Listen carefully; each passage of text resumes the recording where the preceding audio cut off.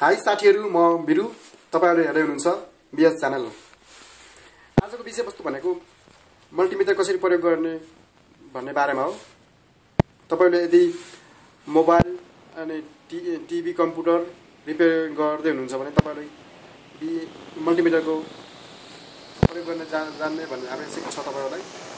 त्यसैले म आज तपाईलाई यो मल्टिमिटर कसरी प्रयोग गर्ने भनेर जान्न सिकाउँछु। त्यसकारणले यसमा तपाईले सबैभन्दा पहिलो कुरो DC voltage, AC voltage, ampere अनि रेजिस्टेन्स सबै कुरो दिएको छ। अनि पहिलो कुरो म सिकाउँछु एसी भोल्टेज 200 देखि 750 सम्म दिएको छ।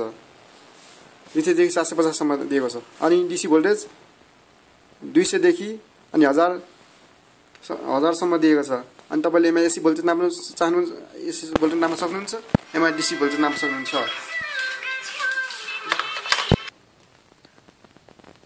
त्यसरी नाप्न सक्नुहुन्छ तपाईले। अनि एसी भोल्टेजको लागि एलडी भोल्टेजको लागि 200 देखि 750 सम्म यसले नाप्न सक्छ। अनि त्यसैले तपाईहरुले अब म एसी भोल्टेज नाप्नु पहिला सबैभन्दा पहिला यो यसलाई प्रोब तार भनिन्छ। अनि यो प्रोब तार भन्छ। अनि यो प्रोब तार भनेको यो रातो प्लस, यो माइनस, अनि माइनस प्लस, अनि यो माइनस चाहिँ तल यसरी तल जोड्नुलाई यसरी, अनि प्लस चाहिँ माथि जोड्नुलाई। अनि तपाईलाई म एसी भोल्टेजको नापेर देखाउँछु। एसी भोल्टेज तपाईले यो 750 मा राख्नुला। अनि यसमा यसरी म तपाईलाई एसी भोल्टेज नाप्न सिकाउँछु। तपाईले एसी भोल्टेज नाप्दाखेरि 750 मा राख्नुला। 750 मा राखेपछि यसमा प्लसमा एसी भोल्टेजमा प्लस माइनस हुँदैन। त्यसैले यसो गरेर झर्नु नै कति आएको छ भोल्टेज देख्नु भयो। तपाईले पल्टी देखाइरहेको छ।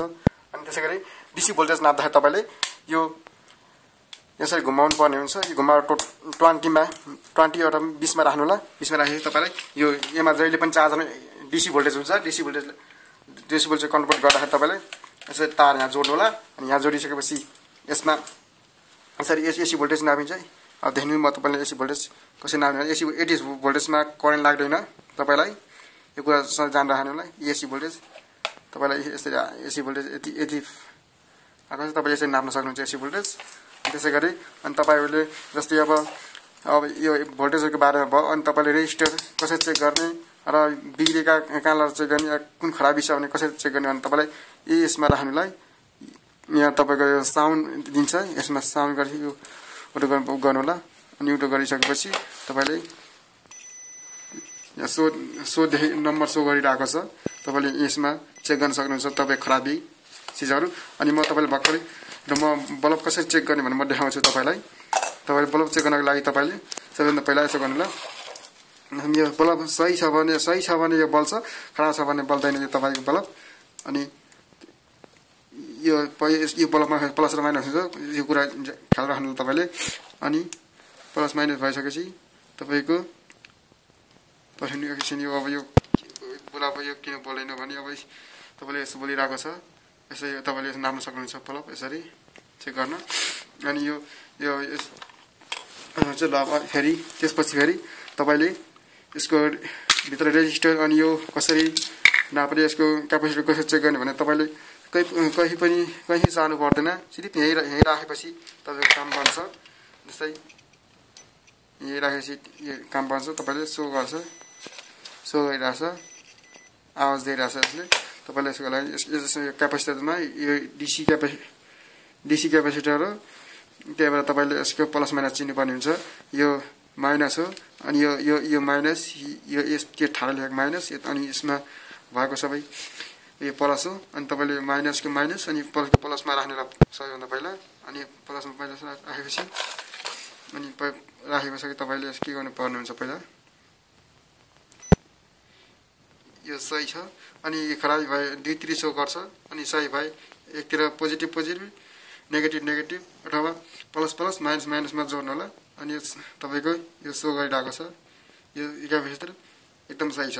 अनि यो प्लसको प्लस राख्दाखेरि सो गर्नु हुँदैन।